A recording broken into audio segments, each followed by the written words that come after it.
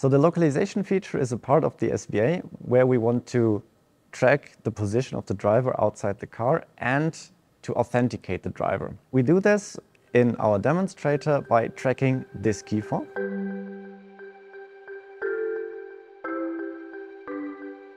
This key fob communicates via Bluetooth and ultra-wideband with 8 of these nodes here. We have 2 of them in the rear bumper, 3 of them in the front bumper, 2 on the side mirrors and 1 in the cabin of the car.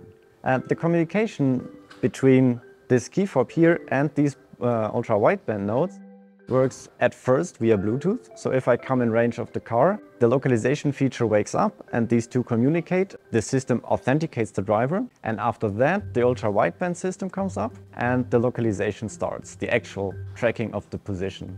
Outside of the car we can track the key fob here with a 10 centimeter accuracy, roughly. Inside the car it's even better.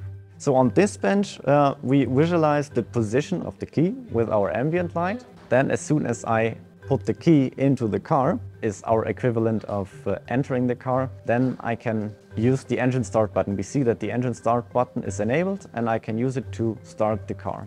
And we see everything else coming up as well. And in the future we will not have to use one of these bulky keys, but we can also use the person's phone as a key.